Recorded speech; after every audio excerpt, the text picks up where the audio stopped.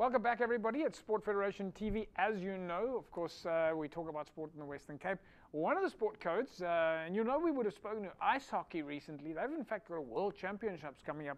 But staying on the ice rink today, we are going to talk a little bit about figure skating.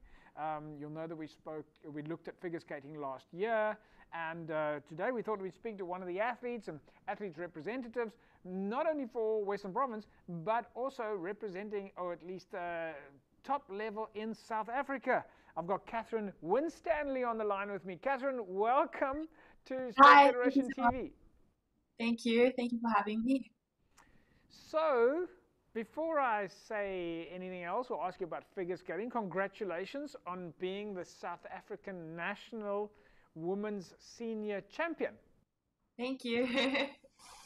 Thank you so much. What does that mean? How do you become the national champion?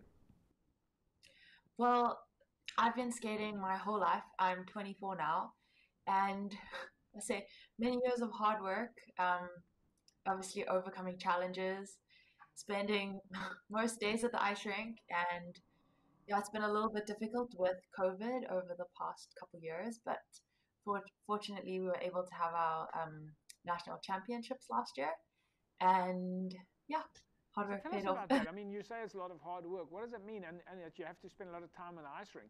I mean, does that mean Yeah. every night, every day? How many days a week? How many hours?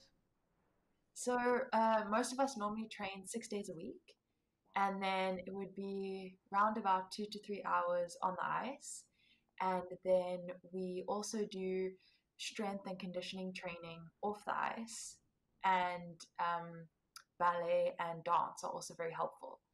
So So you yeah, supplement your figure skating with other sports as well. I mean, I'm assuming you're going to gym to stay strong. And how does yeah. ballet and dancing tie into figure skating?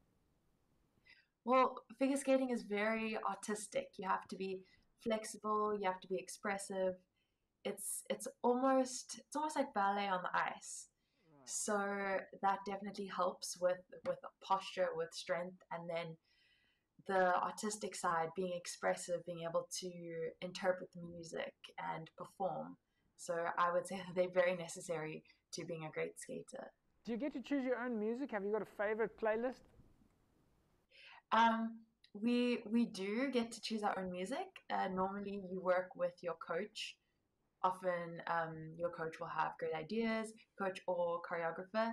So I would say it's definitely a team effort to pick the music. And the music that you end up choosing for yourself. Well, I mean, what sort of genre of music do you pick for yourself? Hip hop or classic or rock and roll? To, uh, to skate to, or just in general. No, to skate to.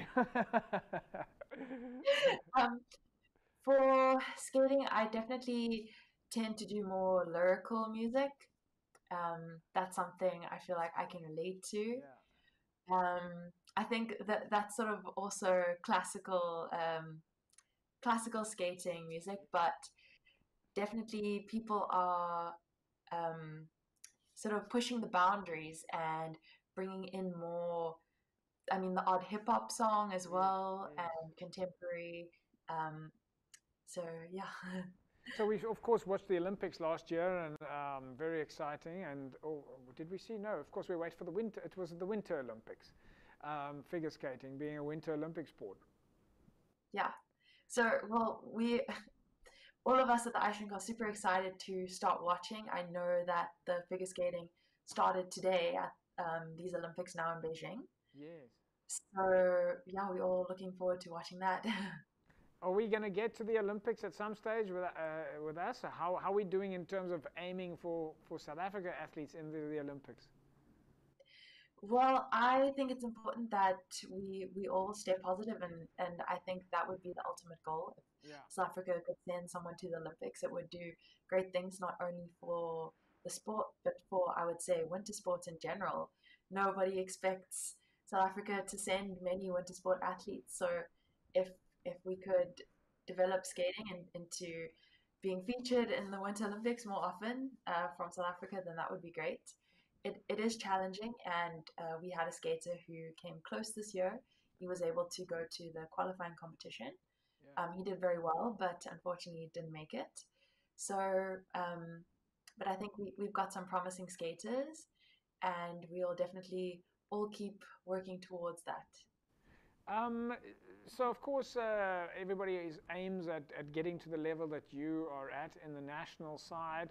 I know that you guys locally, you've got one venue to train at, and that's of course the ice rink at Grand West, and you have to Yeah. share it as well with the ice hockey guys, and you have to share it with the folks that are doing casual or social skating, as it were. But how are we doing from a figure skating point of view in terms of children joining, and and tell us a little bit about that. Okay, well, we used to have some clubs over the weekend, which would allow a lot of new beginners, younger skaters to come and try out and get involved in the sport and grow from there. Since COVID, the clubs had to close down, so that definitely put a strain on bringing in new skaters into the sport. Right. However, I think that the clubs are going to start opening up soon, which will be great. And I mean, thankfully, the public sessions have still been open, so people can become exposed to the sport, and we've still been able to train, which has been great. I would say we definitely need to try and grow our skating community. So the more people that get involved, the better. And we still a minority sport in the country. So yeah, the more people that can start, the better for us for the future. So how does that work from a club point of view when you say that there are clubs, but there's one ice rink? Yeah. Are there different clubs that take different turns? How does that? Yes. They alternate between days. There used to be a club on a Saturday morning, and they would have certain hours allocated to them, and there would be a different club on a Sunday morning with certain hours allocated for them. And then us national skaters, we get certain hours during the week as well. And Right. then for just figure skating in general, there's certain hours allocated to us. In between is the public skating, then they fit in the hockey. So it's quite a jigsaw puzzle. At which age do the children normally sort of sign up, and what is it that attracts? How do you guys get attention? It's not as if we drive down the road and you just walk in and sign up. I mean, figure skating is quite a challenge to recruit new athletes. What is it Yeah. that gets the attention of figure skating and then motivates people to sign up? I think figure skating is, I mean, it's very cool to go out and try. So it's definitely not advertised that much. I will say I think we need a bit more publicity, Yeah. so that people can be like, oh yes, we should go try out the ice rink.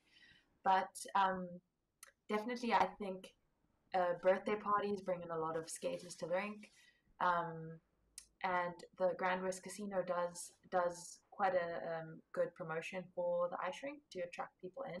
The other element of your figure skating role is that you're also the athlete's representative. Yes. Now what does that mean for you? Are you the go-between the coach and the athletes, or how does that work? Well, any issues that the athletes have, Yeah. they will come to me with, and then I will take it forward higher in our federation. And any concerns or ideas that I might have, or should I say collectively as athletes that we might have, I can and I do present to our federation how they can help us as athletes, and create a better environment for us and how we can grow in the future. Kathryn, what's your next big event when you guys competing again? Western Province has a small provincial at the end of February. Right. And then we have an interprovincial competition in Gauteng in March. Okay. And then our big one is the national championships, which is going to happen in May. Great. So the competitions are back on. Skaters Yes. are skating. Yes. Great stuff. Kathryn, we leave it at that. Thanks for joining us. Good luck. And we're looking forward to getting a lot of photographs and a lot of videos so that we can tell everybody to go down to Grand West and start figure skating. Awesome. Thank you so much. There we go, folks. Kathryn Winstanley, Western Province figure skater, of course, a senior national champion as well, and athletes representative for the athletes in Cape Town. If you are interested, just go down to Facebook, I would imagine, and do a little bit of a search there for Western Province figure skating. Go sign up, get involved. Well, as you heard, Kathryn said, they're pretty much every day of the week at Grand West. We'll take a break. When we come back, we carry on talking sport. Back in a sec.